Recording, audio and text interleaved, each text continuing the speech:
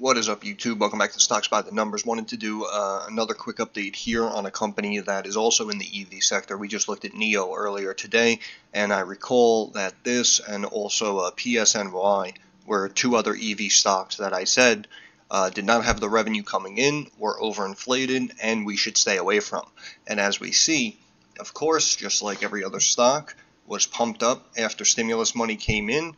And then, of course, we have not only the crater all the way down to a few dollars from those highs, but, of course, reverse splits for the company to try to maintain their listing on the NASDAQ here. So the symbol's still on the NASDAQ, Mullen Automotive, ticker symbol MULN. Stock right now, $1.22, down 3 cents, about 2.4% on the day. As we see here, day range, bottom, $1.18, new 52-week low, $1.18. Now, obviously, there is some stuff going on here with the company. I know they recently got an order from Randy Marion Automotive in North Carolina, so they're sending a couple of vehicles their way. However, you have headlines like this: Mullen delays 5 production to 2025, and I still feel, I'm glad they're ready to send someone vehicles and got a deal for a couple of million. But also at the end of the day, I mean, just the bleeding that they suffered, and even by the time that revenue comes in, it's still going to be, in my opinion, it's going to be like a drop in the bucket, man. So, I still say I wouldn't be a buyer here of Mullen. I don't recall when I did the video on Mullen, I remember we went to the company website. And I don't want to do that again, but I just recall on the website, if you go back and watch that video, I think they said like they weren't even going to get into production until like the end of this year or maybe like halfway through next year. So that's why I said like you have time before you really have to, oh my God, they're about to rock and roll. I got to step in. I got to grab some shares. Like you should not have that feeling at all right now. But what bothers me is that because this is a very cheap and popular EV stock, I'm assuming it's also on Reddit. I don't know. I don't keep up with those posts on Reddit. Regardless of any situations they have, again, I keep saying to everybody, the GameStop situation was an anomaly.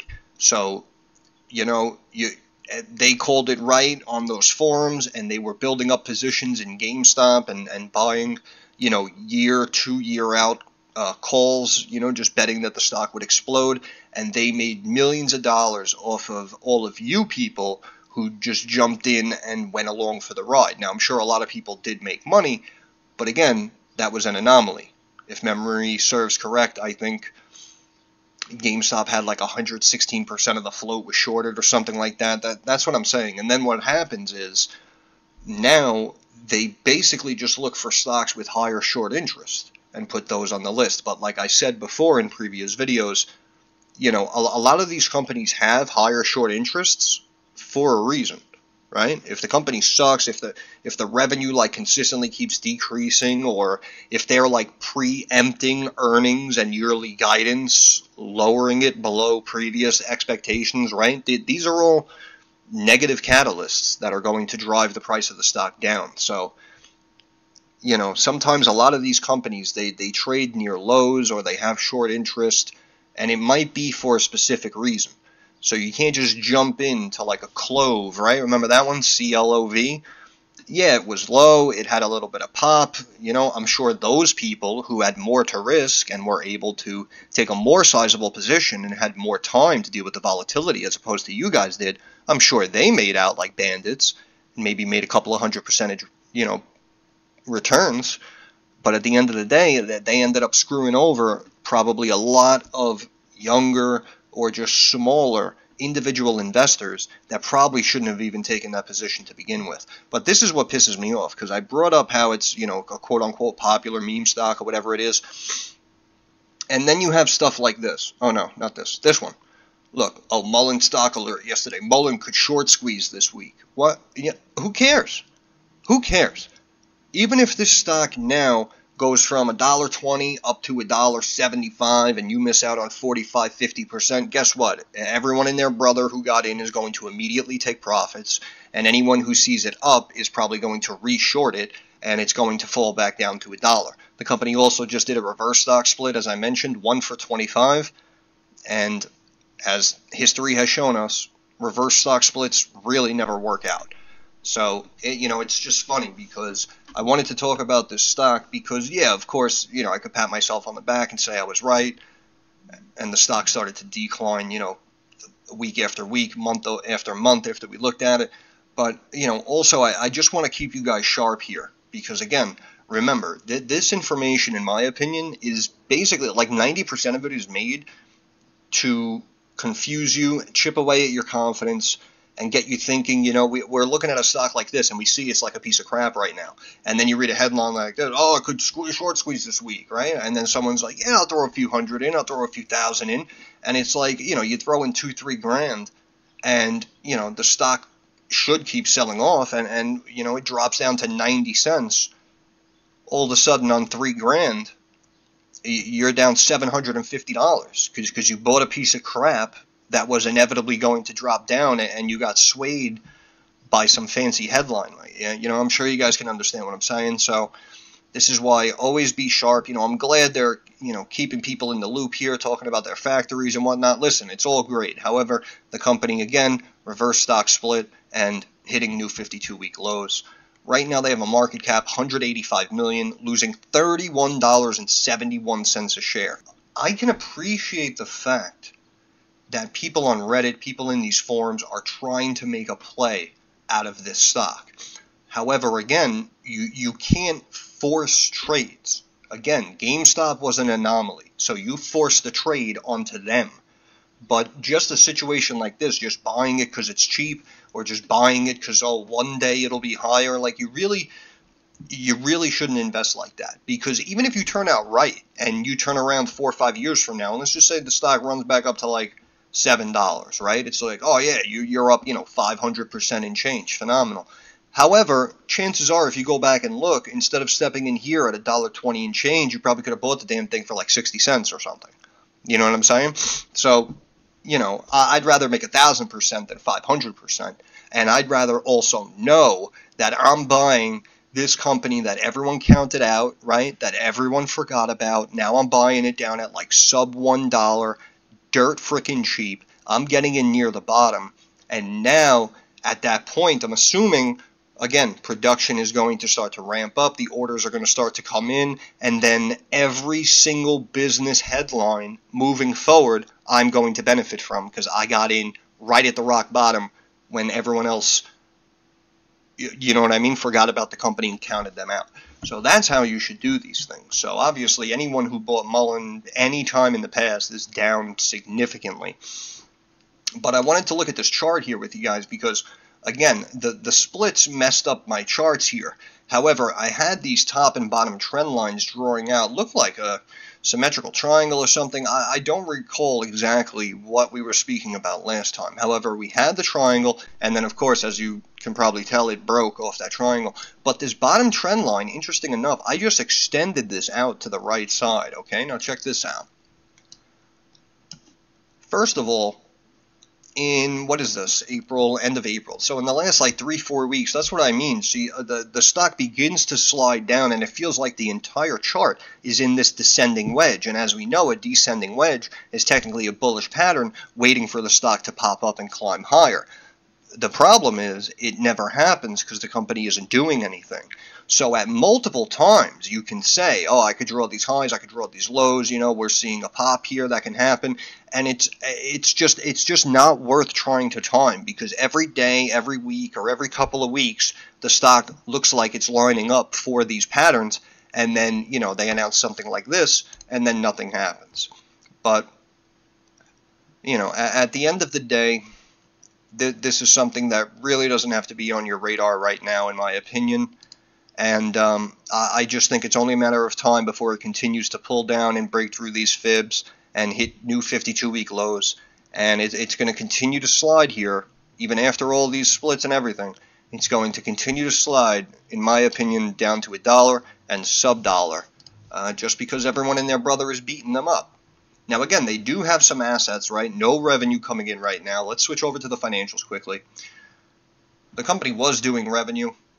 Honestly, I really didn't even look into the company. I'm talking about like their past back in, the last decade, honestly. I'm just being 100% honest because at the end of the day, as we can see, again, yes, I was right with my call, but more importantly, it's common sense and simple logic, as I keep saying at some times. If you're telling me a company has a market cap of several billion and is flying to the moon with all the stimulus money, and then I look up the stock and they're not doing any business, and that was what? 2020, 2021, the stock was really popular, and we looked it up together, and we saw that the company's not even going to be making cars like for years from then. Like, you know what I'm saying? So that's what I'm saying. There is no urgency. There is no money coming in. And in my opinion, there is no reason to own this right now.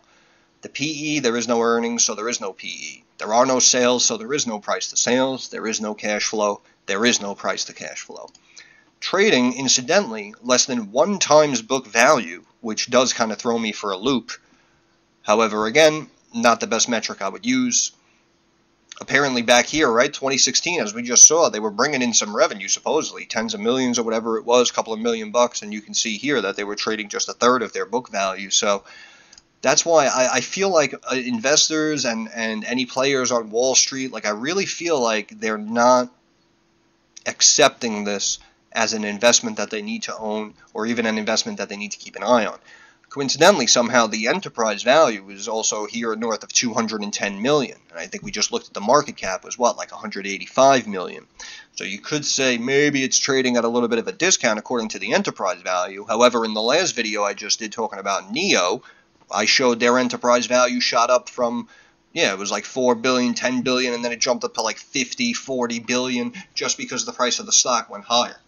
So I understand the company does have some assets, but again, just nothing but negativity, nothing but bleeding, and I'm not seeing anything of urgency. And they supposedly got that order here for what, like 12,000 vehicles or something like that. That, after all these years to finally get into production, as they say, and now supposedly they have an order coming in, like that's it. That's like the one and only sole order, and it's only for like 10, 12,000 vehicles. I mean, I don't know. To me, in my opinion, it's just not too impressive.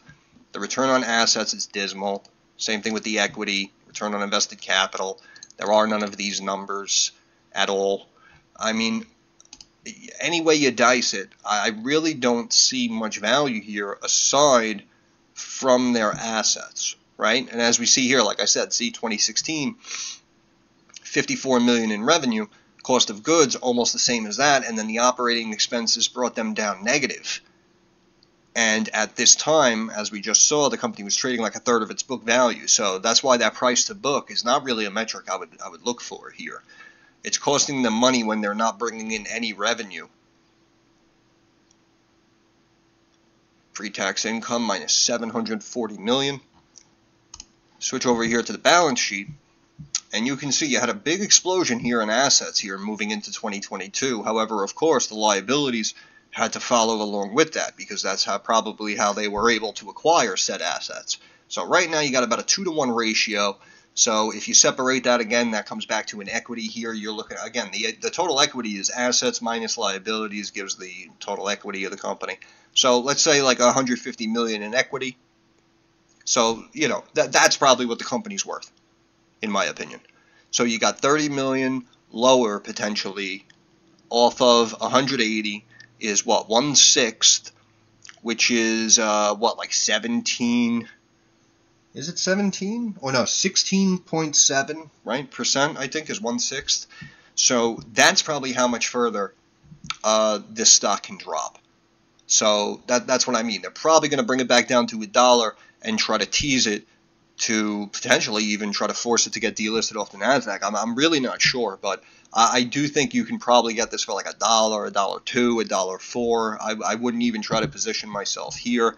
Again, the book value somehow is $1.76. I'm really not seeing that. But, if you want to say, again, look, holding 70 million in debt, you can even look at it this way too, right? You got 70 million in debt.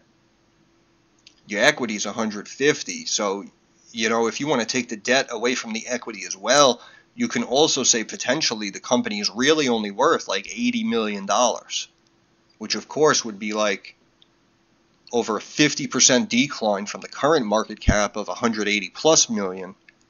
which would drive the stock down to like 50, 55 cents. So that's why I'm saying I'm really not seeing any urgency here, and I'm not seeing anything positive either as well. I'm really not. You know, I'm glad I got the call right.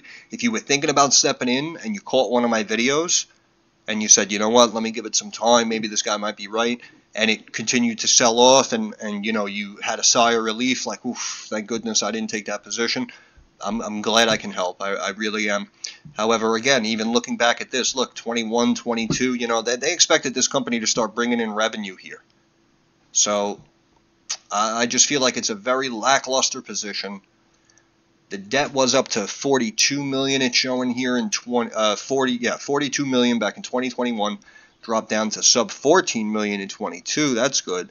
Cash flow took a massive hit, even though they have 80 million in cash and cash equivalents apparently. But this is just, again, this is not something that I, right now in this moment, would be excited about.